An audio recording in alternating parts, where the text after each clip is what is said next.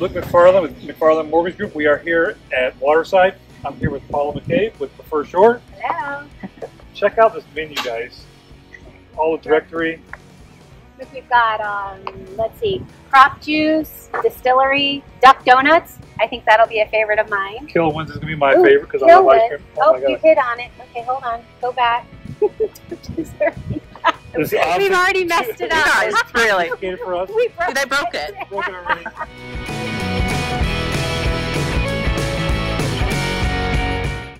So Luke, say I have a potential client and we're looking at houses and I'm like, hey, we need a pre-approval. What would be the first steps that they take to get that pre-approval?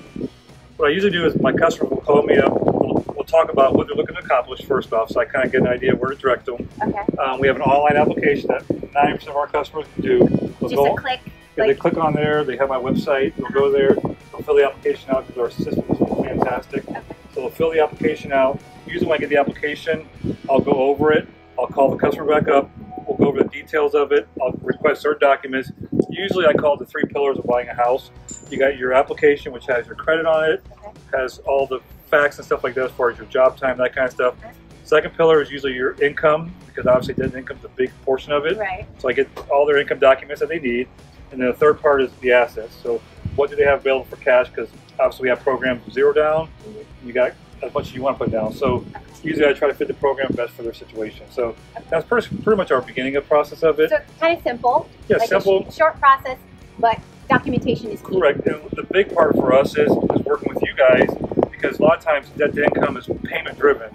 So I got to kind of give you some options, some parameters to go by. Yeah. So between me, you, and the customer, we work together and we try to get them in the right house for them. Right. Nothing over their head. Correct. You got to make sure they're not going to be stressed out with their house payment. And that's part of the big call I have for them, because people may qualify for $5 grand a month, Right. but maybe they're like, I only want to be around $3 grand. So we kind of work together to get that lined up. Once me and the customer have figured out, we loop you back in and we work together for it. Okay.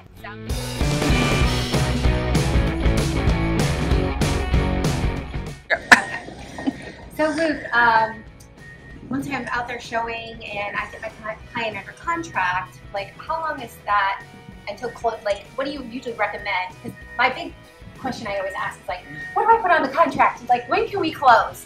So that, like, how long does it take you to get loan commitments? What we do is we like to ask for a 30-day closing. Is usually standard for everybody. If we can do it quicker, I mean, I've had loans close in 20 days, so it just depends. But usually 30 days is comfortable. Obviously, buying a house is stressful, so I would ask for 30 days. It's probably solid. 30 days, Yep. And you can do it probably a little bit sooner Quicker. if the documents line up and people are cooperating. Okay. Yep. All right, good. Thank you.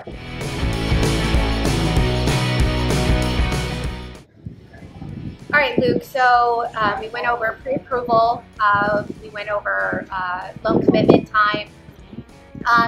So in my personal experience, I've had some instances where they didn't close because my clients were unaware of things they probably shouldn't do when they're looking for a home. So what are the things we shouldn't do when we're under contract for a home? Usually what we'll do is we'll give them talk to them up front and say, hey, do not open any accounts. Okay. Do not buy anything ever. Like accounts, like credit cards. Credit cards. Don't get a new car. You can wait. Oh, no new cars? Yep, no new cars. No new house and new car. Can't have the cake and eat it too. Those are 2 of the biggest things I see. The third thing I probably see is I tell customers about their bank account. Watch your bank account. If you don't have to use your bank account for little things, because deposits, we watch them. So if they have, let's say hypothetically speaking, they put a bunch of money in down the road, we watch that. So we'll always continually update that kind of stuff. So pretty much don't open any accounts and don't put any large deposits in your account. Okay. Those are 2 of the biggest things. Okay. So. All right. Well, there you go. So let's not screw up the closing by doing those don'ts. Listen to your mortgage guy. Listen to your mortgage guy. There you go. There he is. So I've got a few pertinent questions for you, and I've got one more subject to talk about. We're going to talk about closings, but we're going to do that as we eat ice cream. How about that? Awesome. Okay, good.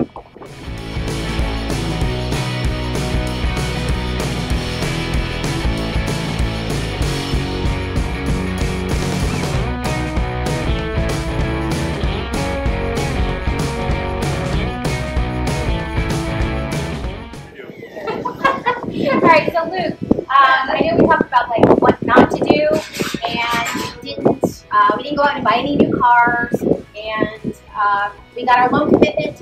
Now closing. What do we do for closing?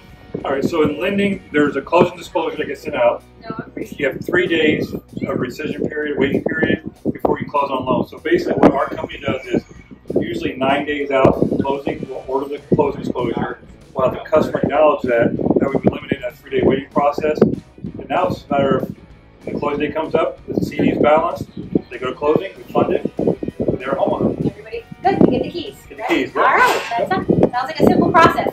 Although we know there could be some hurdles, and that's why you have a good team fighting for you. But I hope you got our tips from how to make the loan application process and everything goes smoothly. And hopefully we get to work with you soon. Yep, reach out with any questions, guys. Yes, all right.